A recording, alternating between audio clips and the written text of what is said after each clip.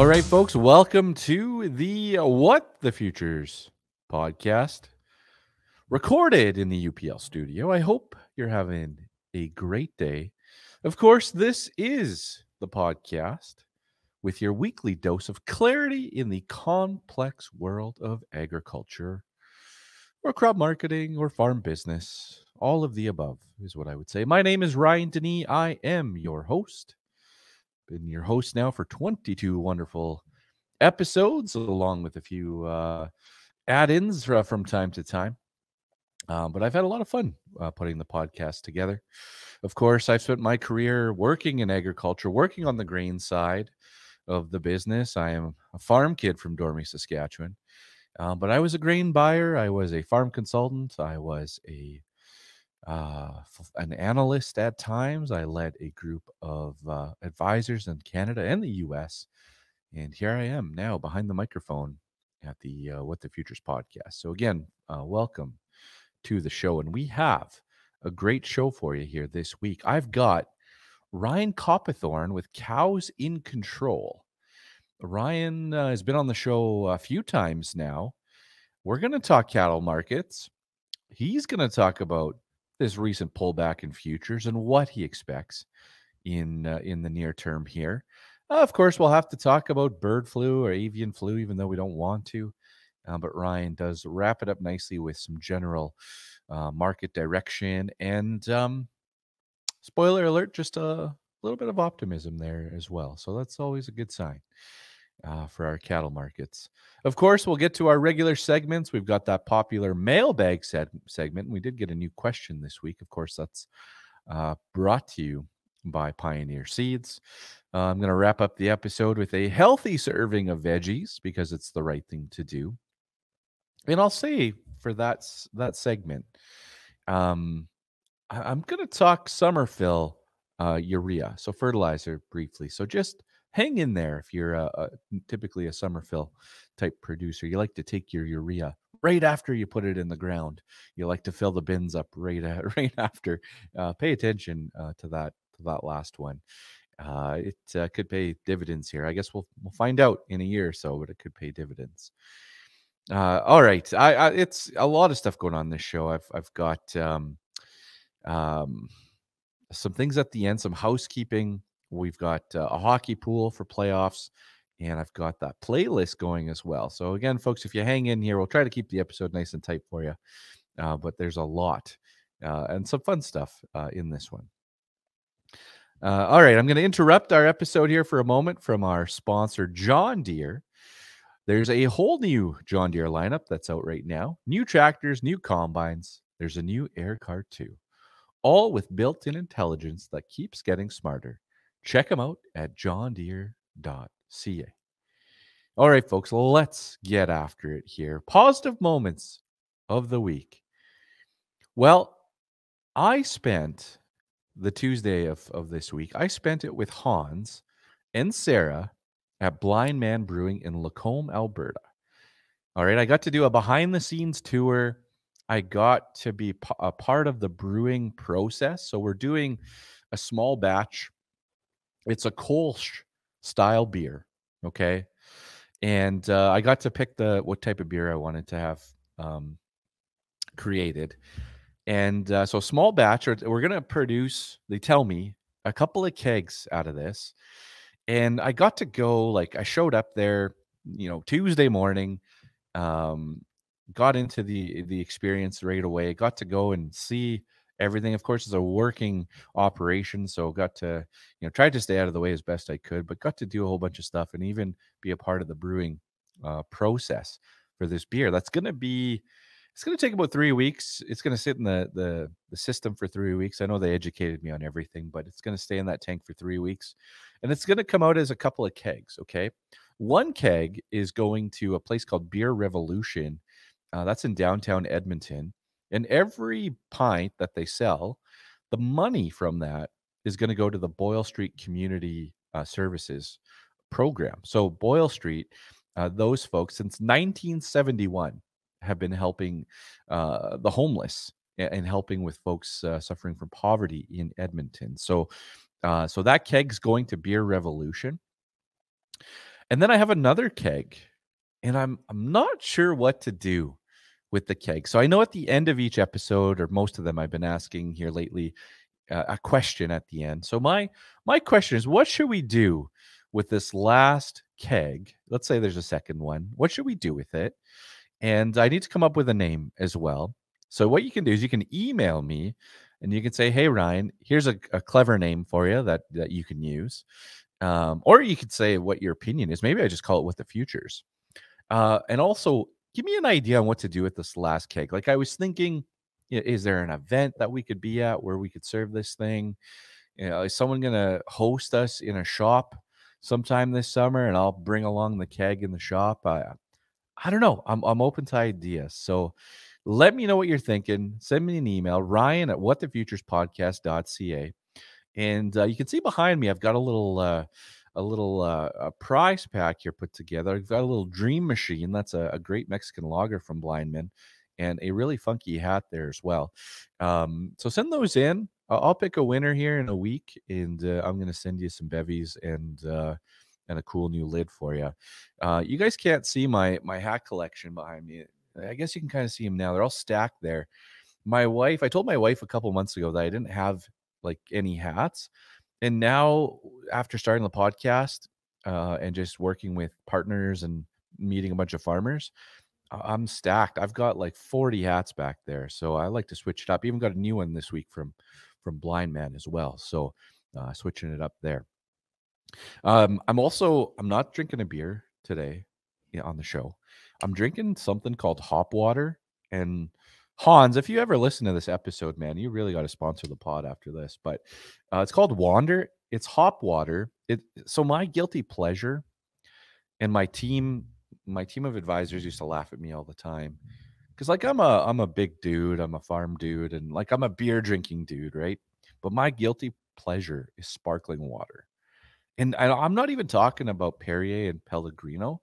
Like I go to the Italian Center in Sherwood Park, and I buy the stuff I can't pronounce. Like I'm a big sparkling water guy. Anyways, I was at the brewery, and they have this sparkling hop water called Wander. If you're watching the video, you can see the can. It's hydrating me during this allergy season I'm experiencing, but it's got no alcohol, no calories, zero sugar, zero carbs, man. It is so good. If you're like a sparkling water person like me, but you also like hoppy beer, this is the one for you. Yeah. So, anyways, that's enough of that. Hans, yeah, I tell you, man, you're gonna have to be sponsoring this thing. Uh, all right. So that's my positive moment. I had a great time at Blindman Brewery this week. My second one is my parents sent me a little gift in the mail. My parents, big listeners to the pod, and have always supported me through all my endeavors and all the nonsense and trouble I get into at times, even as an older person now. But they sent me this little John Deere 7720 combine for the studio.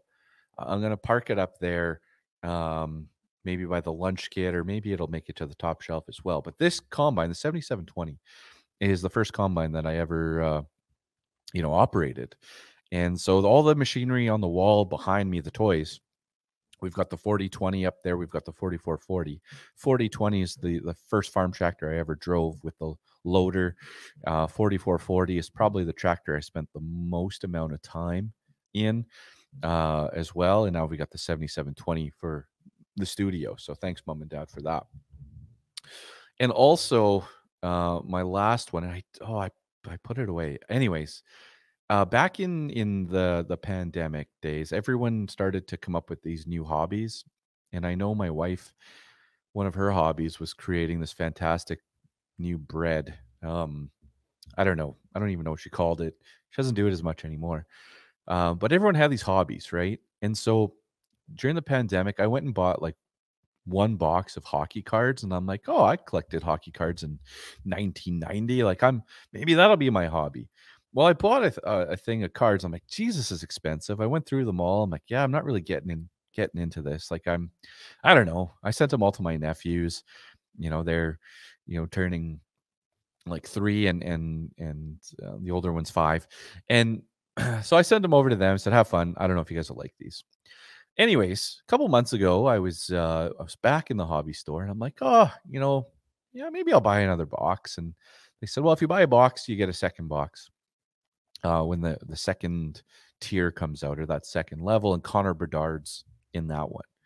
I'm like, oh, okay, all right, I'll buy a box, and yeah, I'll speak for one because they're going to be, tight, low supply.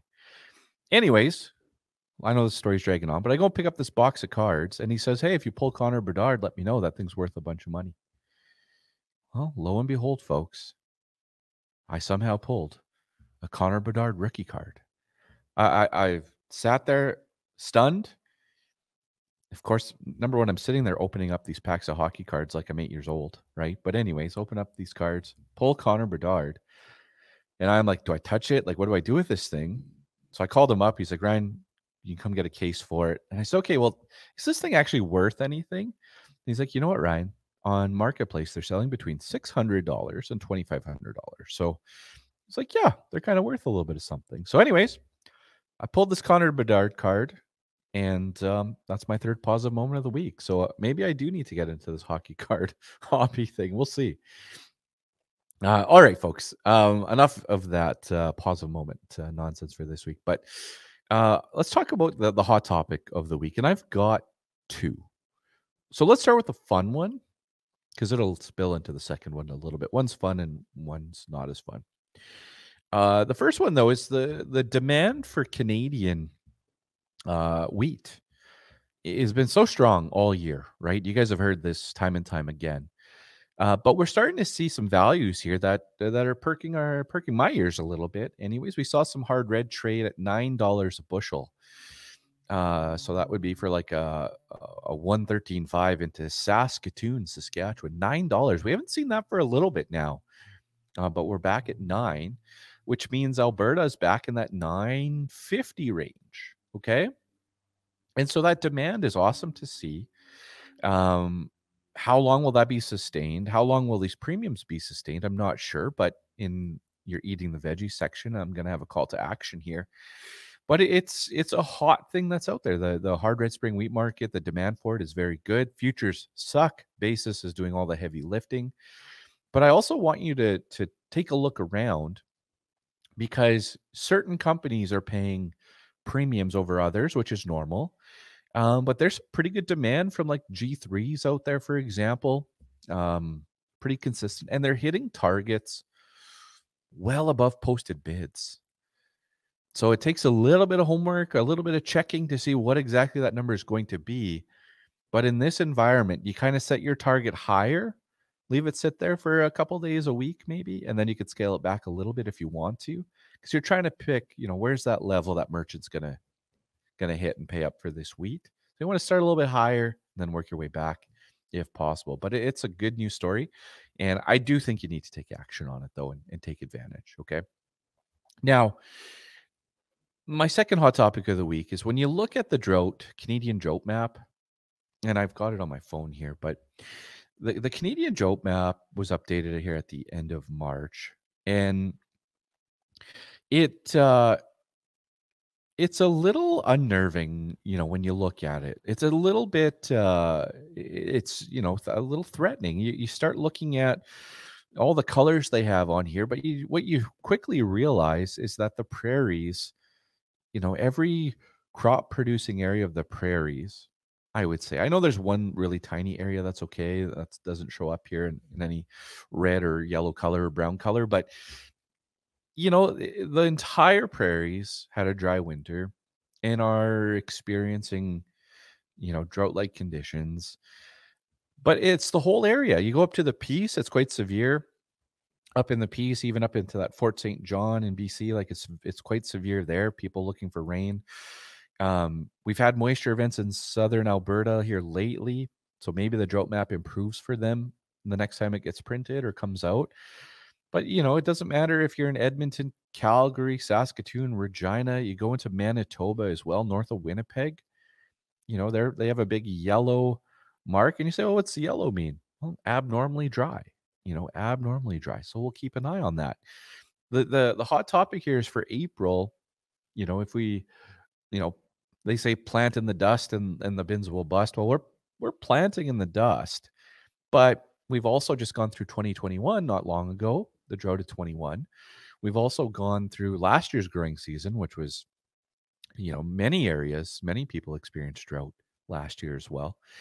And so you sit here and say, geez, this has to turn around here to get this crop growing. And what I'll say is it's a hot topic because it just shows, in my opinion, how important the rains are going to be this spring and this summer. All right, we know that soil moisture is deficient in some areas, and we know that we need rain. But we'll be looking at, what happened over the last 3 days, 7 days. What's the forecast look like? Like, we'll be paying close attention because we need these rains, these consistent rains to come. And obviously, as the crop gets bigger, the more important those rains are. So do we have enough to germinate the crop in many areas? Yes. Has moisture improved even since this was printed back at the end of March? Yes, for some, moisture has improved. Peace region did receive, some parts of the Peace region received moisture. Some parts of southern Alberta have received moisture. So is it improving in areas? Yes, but we need more of that. We need more improvement. We need lots of rain out there throughout the prairie. So let's keep a close eye on that as we move forward.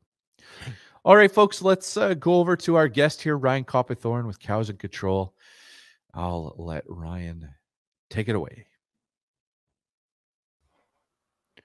All right, folks, welcome back, Ryan Copithorne, to the What the Futures podcast. Ryan, how's the start of your April going? How are things going? Well, it's going pretty good. We're just starting to get into calving here at home, and we've had a few snowfalls, so our sloughs and dugouts are starting to fill up, which is nice. Yeah. We're hoping we got enough soil moisture to get a start here too, but there's lots of time for that, I hope.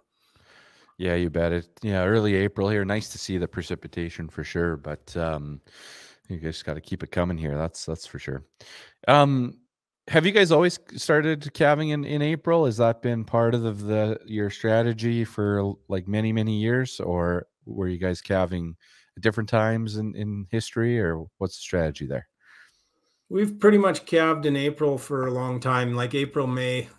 We try and get past the winter storms because where we are here, we're not touching these cattle. Like they got to do it on their own. So we're just out making sure there's no problems or whatever. But at the end of the day, these cattle are doing it on their own. So we try and do it after the storm seasons. That sounds pretty smart to me. You bet. And how many do you expect? How many are you calving up? At home here, we'll have 600 or 700 head of calves here on the go. Wow. All right. Yeah. I can see why you want them out there doing it on their own. It's busy. Yeah. Sure. Yeah. I don't do much of that anymore. I'm more of a consultant than a rancher now, but our family's still operating that. So.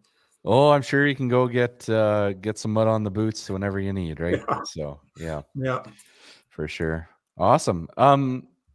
Well, kind of on that note here off the hop, I know we got some big topics to cover off today, and there's been a pullback in this market, but I've been involved in consulting for farmers on the grain side, for the last, over a decade, and I've never had a farm come to me and say we'd like to get into cattle, or we'd like to expand our herd numbers.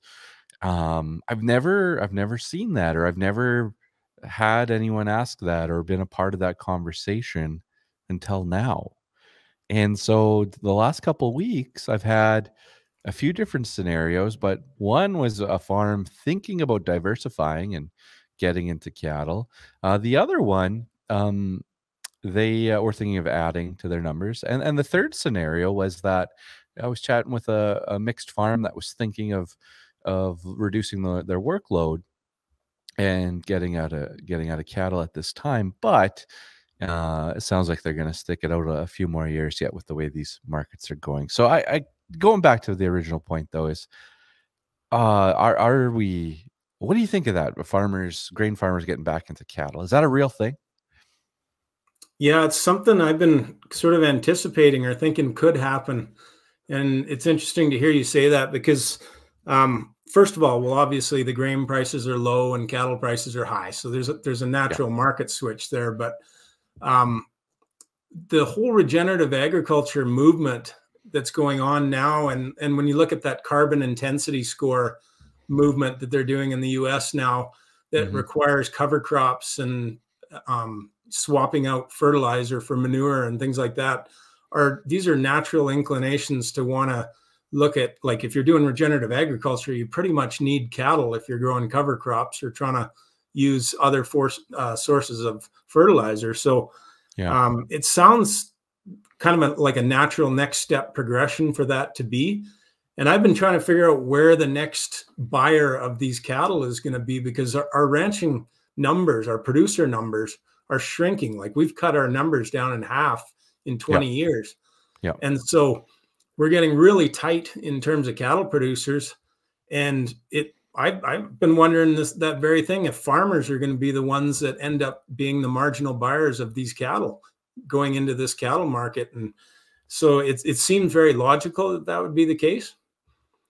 It's not a small undertaking, obviously. Like, if you're going to get into this again, it's going to take some planning and take some work to get set up. Like, I think, of our farm, I grew up, just south of Prince Albert, Saskatchewan, and we had cows, we had a hog barn, we had horses, chickens. We kind of had a little bit of everything growing up on the farm, but we haven't had cattle since it's been a very long time. It's got to be 20 years, maybe more. And if we wanted to get back into it, like, there's a lot of upkeep, a lot of not upkeep anymore. It's infrastructure that needs to be updated or improved or changed. So it's not easy. No, and the business is more complex probably than what you remember. And it's in a lot of ways it's still the same old cattle business, but there is a lot more complexity, and the red tape and regulation and those type of things always increase year to year. So it's never as easy as you think to get back in. But it is a good, cattle and farming there's great synergies. Like, the cattle are very beneficial to grain farms in terms of being able to clean up byproducts and being able to, if you have failed crops, cattle are always a backup and those type of things. So there's a lot of advantages to it. But 100%.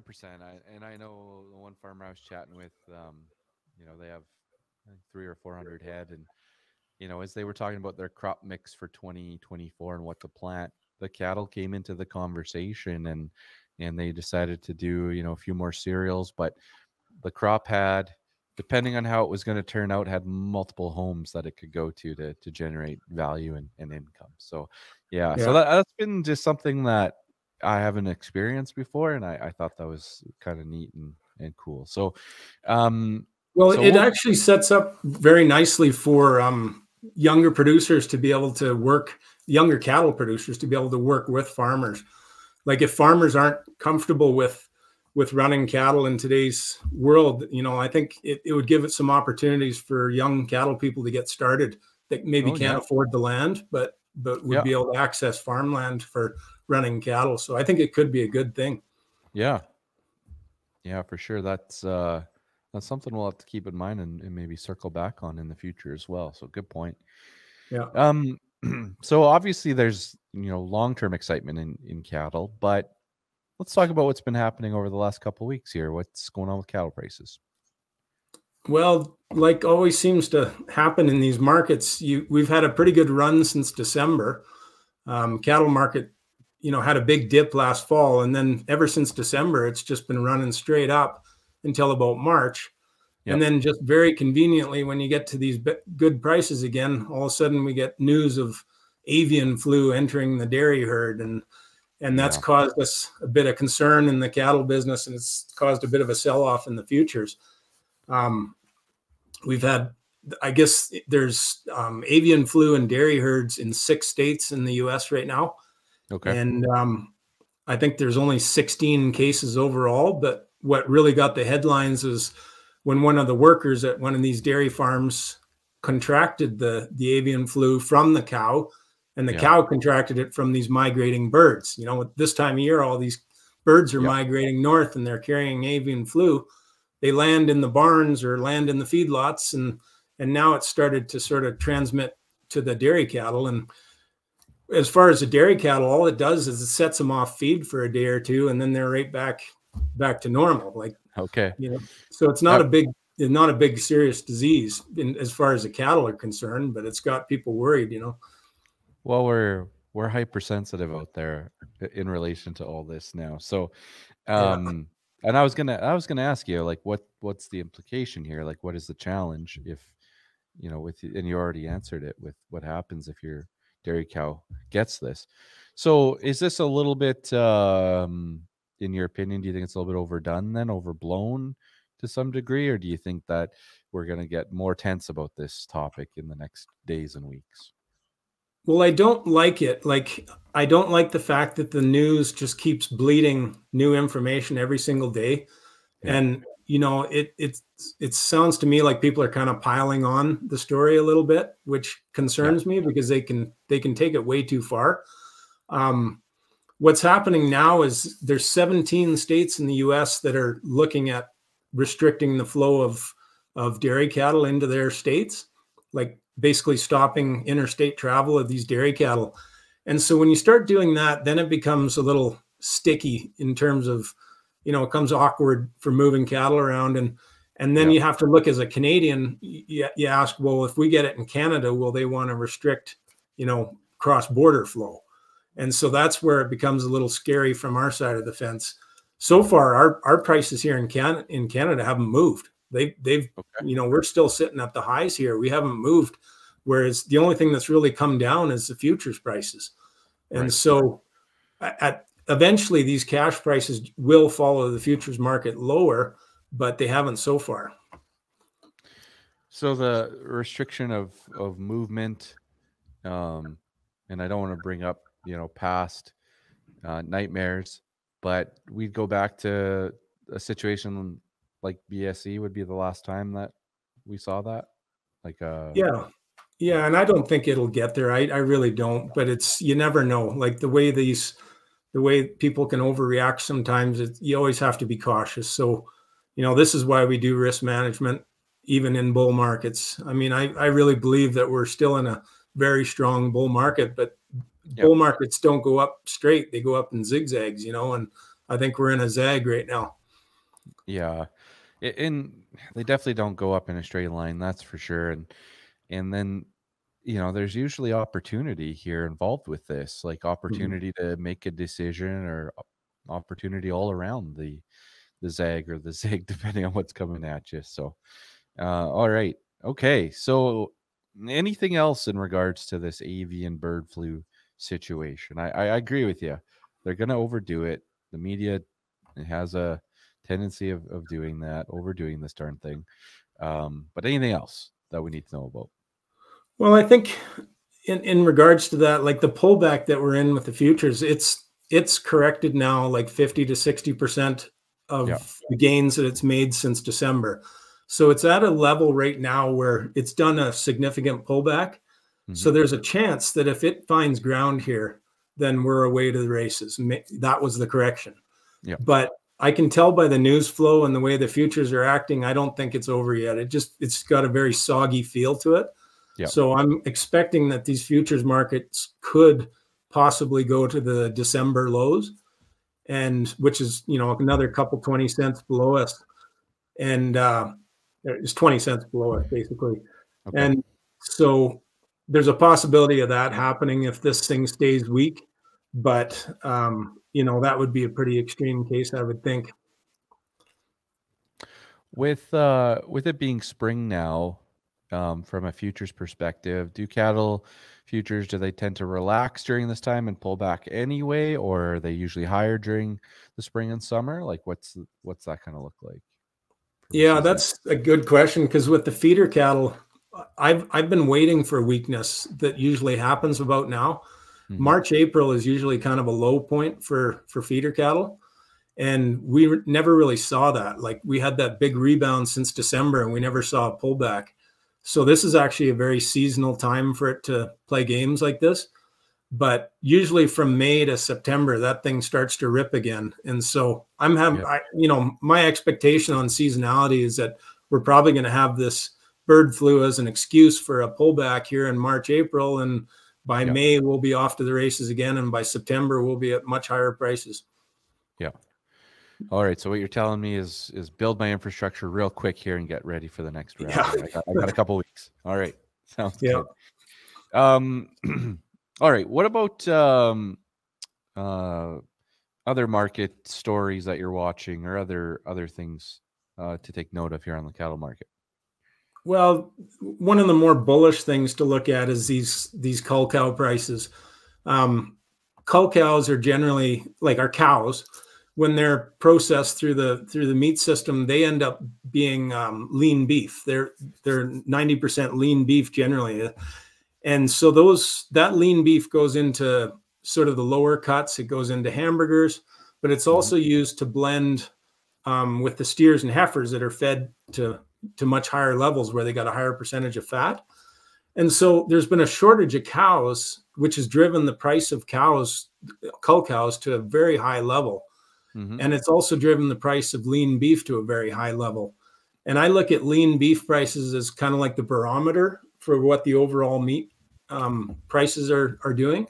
Okay. And the fact that they're so high is a very bullish thing to me. And it just shows you that we're really running short of cows. Like in the US, we're down to 1950s levels. Here in Canada, we're down to 1980s levels. Like we're at very low numbers. We have high productivity. We're producing lots of beef from those low numbers. But at the end of the day, those high cull cow prices are demonstrating that the shortage of cows is starting to appear. And the demand side of this equation, the consumer, any thoughts around their trends right now? Or obviously with warmer weather, like I know my barbecue's been fired up a lot here lately, and we had burgers a few times, but the consumer continues to buy for the most part. Like it's amazing. They do continue to buy. I just got back from the States. I was down in Palm Springs, and just to see the wealth down there, to see people, what it costs to eat in a restaurant, and the restaurants are all full. But when you look at the beef prices in general, like the retail beef prices are still making all-time highs. So they're still climbing. Maybe the volumes might be dropping off a bit, but the prices are still climbing. And what we're actually seeing, though, is some substitution. We're starting to see what they call the choice select spread. And choice is basically your highest quality beef in the US. And select is kind of like the regular quality. And we're seeing select prices actually be more than the choice prices, which means that retailers and food marketers are actually looking for the lower quality cuts. They're actually paying up for lower quality cuts, which is also why those cull cow prices are high too. So we're seeing a bit of substitution now to lower end cuts rather than the steaks and the high end stuff. But at the end of the day, demand is really strong. Yeah, you bet. Awesome for the cattle guys for sure. So I was looking at the and it's one of my big stories of the week here, but I was looking at the latest drought monitor for the prairies. I know you talked about the sloughs being full and some moisture events lately in your backyard, but any thoughts around the drought map and the weather and its impact to cattle or cattle prices? I don't think we're out of this thing yet. I think, it's these snowfalls that we've been getting out west here have been nice, but they're not, they don't seem to be universal across the province. I still talk to people that haven't had any moisture, and I don't know. It's, we could sure use a lot of moisture yet. Like we've just kind of filled some of the sloughs and stuff, but I don't know if our soil moisture's back to where it should be yet. So I think there's a ways to go. But it does feel different. Like to me, it feels a little bit better than it has in terms of spring moisture. So let's hope for some spring rain here. Yeah, for sure. You bet. All right. Anything else before we let you go this week? Anything else you want to add? No, I don't think so. I think we kind of covered most of it. I think we're still in a big bull market. These bread prices are very strong. Maybe I don't know if they're too strong, but they're very high compared to where they have been. And we're seeing like bred cattle at $4,000 now, which is, seemed unheard of a few years ago. Yeah. So, there's a lot of bullishness in that sense, and I hope it maintains. So I'm hoping this is just a pullback that we've just seen the most of, and that we're ready to take off to the races again. Yeah, you bet. Okay. Well, I appreciate your time. Thanks for joining. Good luck with calving here this spring. Have a, I don't know how to say it, but not a safe calving, but a productive one, I guess, right? Yeah. Yeah, Awesome. every one of those little critters is worth lots of money now, so we got to make sure they survive. Keep them alive, you bet. Yeah. Awesome. Thanks, Yeah. Ryan. Okay, you bet. Thanks. Always great to have Ryan on the show covering the cattle market for us. Lots going on in cattle these days, obviously, and still lots of excitement out there too, which is good. All right, moving along here now to the mailbag segment, which is sponsored by Pioneer Seeds. We are giving away one more bag of P516L this month. So you're going to get that. We'll draw for that later in April, the kind of last episode as per normal of the month. And we'll get that to you in short order because obviously it won't be long until you're planting canola. So we're going to do it one more time. And then Maggie over at Pioneer said, you know what, Ryan? Leave it with me. We're going to switch it up for the month of May and come up with something fun. And yeah, so we'll leave it with Maggie to figure it out for May forward. But again, folks, all you have to do is email Ryan at whatthefuturespodcast.ca. You ask me a question. You've seen the examples before. We've had all sorts of questions come in. Farm business related is best. Crop marketing related is great. I'll get my friends involved if needed. But for this week, we have a question from Alden. Only the one came in. But it's a great question. And he says, why is there so much spread on the basis from old crop to new crop? Hard red is $1 less for new crop, and canola about 50 cents less. 50 cents more per bushel. Oh, more. So the worst basis. Yeah. So 50 cents on the canola. Is this common or is this quite a bit of a spread?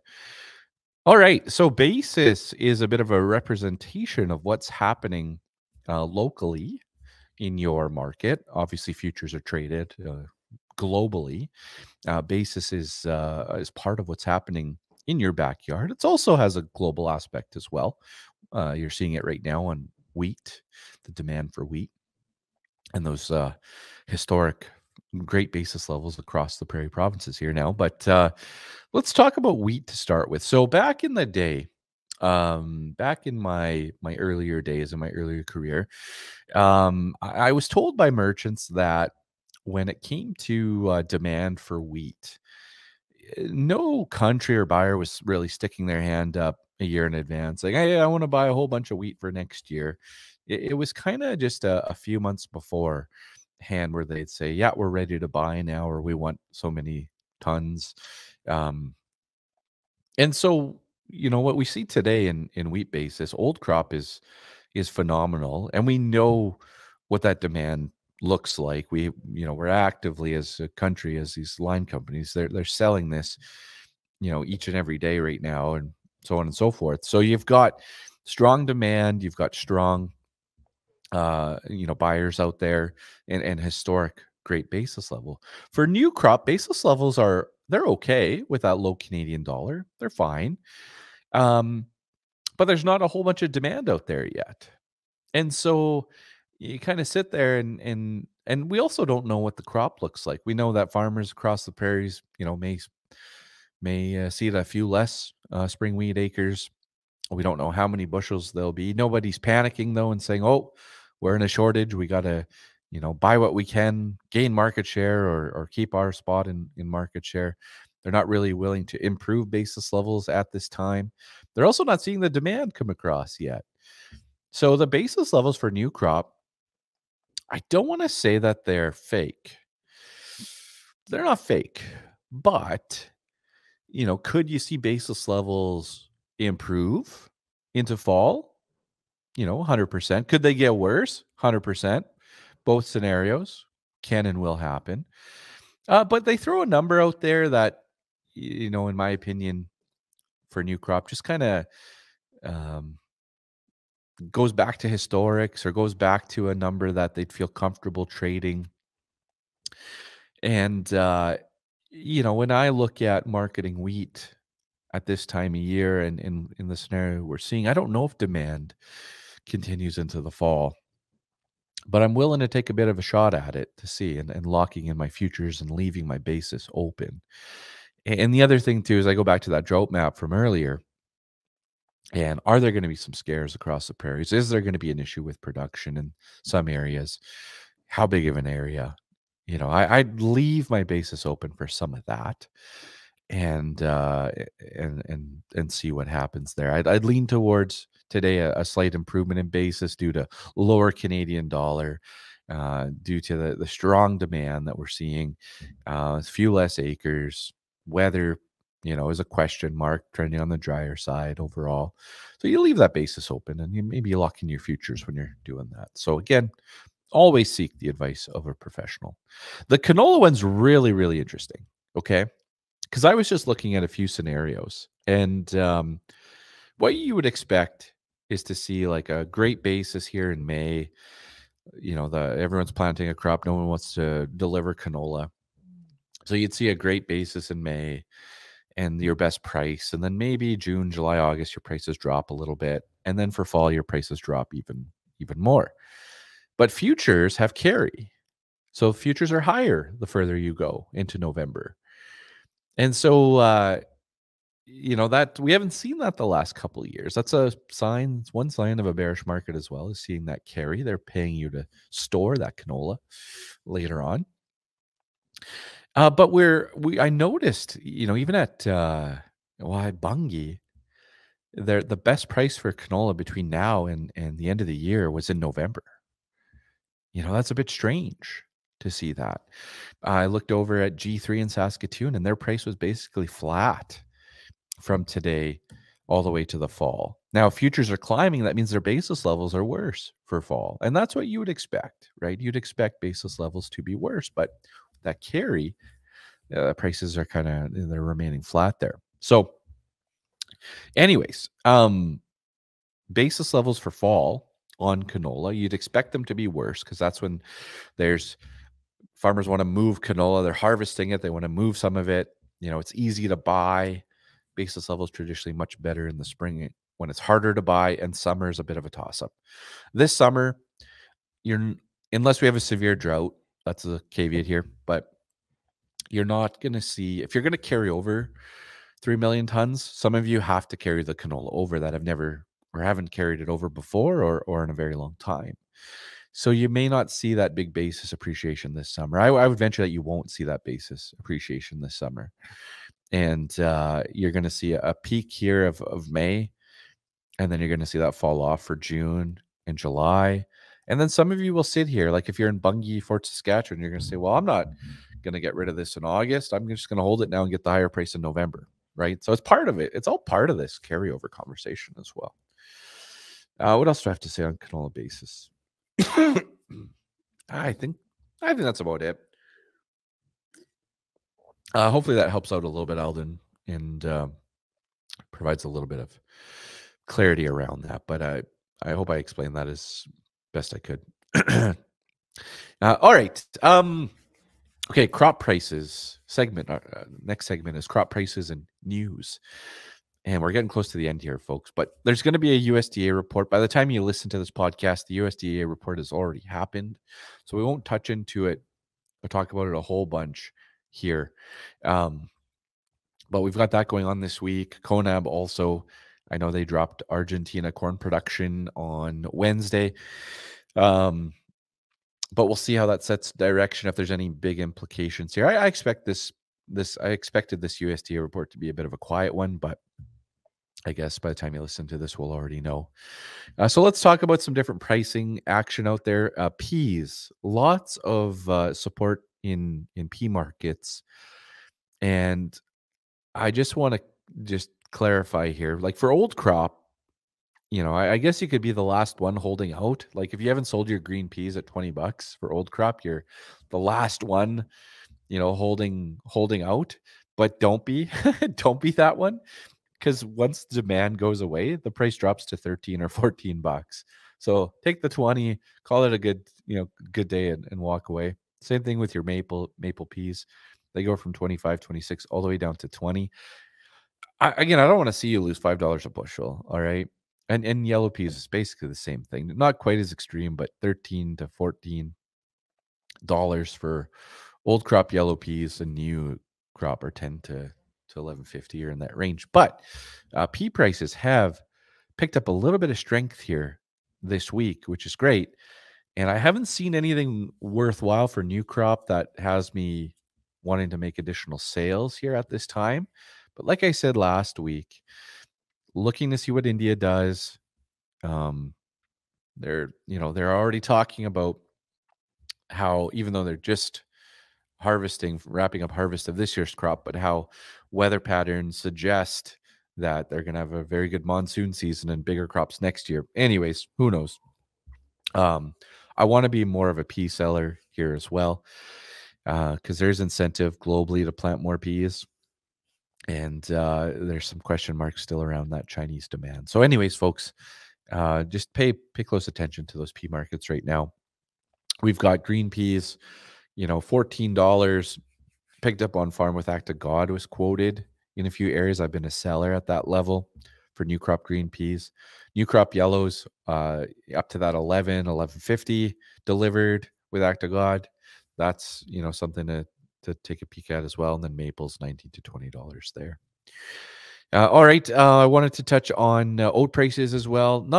They're not that exciting. They're firm. They're not doing much of anything, but they did climb a nickel in Alberta. So I thought the special they said last week was $4.75, but now they're $4.80, and still seeing lots of $4.50 bids for old crop oats in Saskatchewan. So not much new there, but just letting you know it firmed up a bit.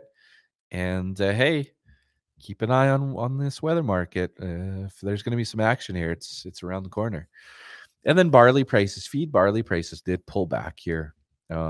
Again, I talked to a few growers with some barley left to sell, and yeah, again, folks, it's a tough market out there. The $5 bids for feed barley, or picked up Saskatoon, or the $5.25 we saw picked up on Highway 16 here around Edmonton. Nothing to get too excited about. But they have pulled back here as well. You usually get this little rally in the spring. The trucks, the feedlot sits there and says, I need some barley. Like it's not coming in as fast as it was, but we're just not seeing that. We're not seeing that shortage that typically happens. It's just not out there. So not fun for barley growers. Now, all right, eating your veggies. Next segment, eating your veggies, because it is the right thing to do. 3 things to focus on. Number 1, before you get busy planting, and I know some of you are already, but if you get a chance here, I'd recommend you sit down. Now, I asked you to take a bit of office time here around Easter, and hopefully you did that for yourself. But important to just review your old crop inventory and store that somewhere. If you have a program, great. If you don't, maybe it's in your phone somewhere, but you store your inventory. And the reason you do that is you have your numbers close at hand. Because what happens if you're underneath the drill, your phone rings, you answer it, and they say, feed barley $6, it's up 50 cents. Well, you got to jump on it. What do you got for bushels? If you have it right there, then you can make that decision. It's not a time of year where you want to say, hey, I'm going to get home tonight at some point. I'm going to try to sleep for 5-6 hours, maybe. And I'll try to remember in the morning, and hopefully I can figure that out for you. But if you just have that done, it's in your phone, then you can make a decision and act on it. And the same thing is you can write down right underneath it, just like your new crop marketing plan. Do you have some targets in mind, some bushels in mind? And just write that down. Take a moment this week to write that down for yourself. Okay. This was my favorite time of year as a grain marketing advisor, because I would tell farmers, hey, like when I'm calling you this spring, like do your best to get back to me as soon as you can, because stuff's happening. And often it was for pricing grain for even the next year, 2025. or in this scenario, it'd be 2025, but marketing for next year or taking advantage of deals that were popping up. So it's a great time for advisors out there for sure. All right, second thing, old crop wheat. We already talked about it, but get after it. You know, while the cooking's good, go and fill your plate here. Get that sale done. Does it mean to take a basis contract? I want to say no. I hate doing a basis contract, but if you look at the time of year and the seasonals, I guess you can take it under consideration. But you know, if you were hoping for 9 in Saskatoon and 9's there today, I just take it myself. If you want to play with bushels on basis, fine. But get after it. Get that old crop wheat tidied up. Demand's good out there. And then the last one, number 3, is if you're a candidate for filling bins of fertilizer this summer, James Mitchell, he'll be on again here next month, but he was on a few weeks ago. And we talked about summer fill being maybe in the 4s for urea. Well, that expectation has changed now. And James he'll give us an update here next month. I'll let him talk about the latest. But I did hear rumors that number could be in the 3s now. So urea at $3.99 a ton or less. Okay. Is that going to trickle through to liquid 2800 or to anhydrous? I want to say no, but we'll see. Maybe it does. But you know, if there's going to be some cheap urea around here, it sounds like Canadian retailers are putting their hands up for some of the supply. It's just not going to get here till after seeding, but it's going to be severely discounted compared to the last number of years. So, you know, lock it into here, tune into here, and we'll talk about it as we see it, folks. That's what we do at the What the Futures podcast. But if you're a candidate, just make sure that you're aware that you're a candidate, number one, that you want to take fertilizer in the spring and summer. And then all you have to do is, you know, pick up the phone when that call comes at you, or make sure you stay in tune with that market. Okay.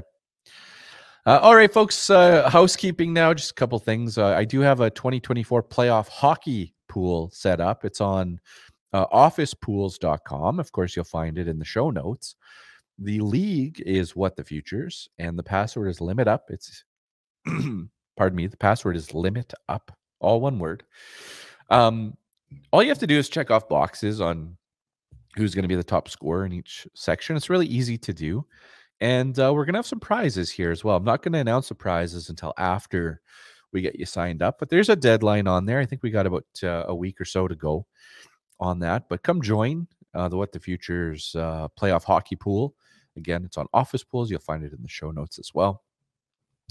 I also have a playlist going on YouTube Music called What the Futures, #Plant24. And this is my little music, my curated playlist for planting a crop here this year. And you know, will it lead to a successful crop? I'm not sure. Will it entertain you? 100%. It's there. My top song right now in the playlist is When Doves Cry by Prince. I've had that one going quite a bit here the last couple days. So hopefully you enjoy that playlist. Again, it's on YouTube Music.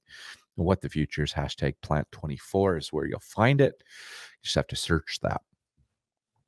Of course, folks, thanks for tuning into the show. Subscribe to our YouTube channel. Follow us on social media, Instagram, Facebook, X, LinkedIn, all that good stuff. If you can like our stuff, share it. I appreciate it. I've got new hats coming. And that's it for this week, folks. Have a great weekend. Stay positive out there. Have fun. Stay safe. And I'm out.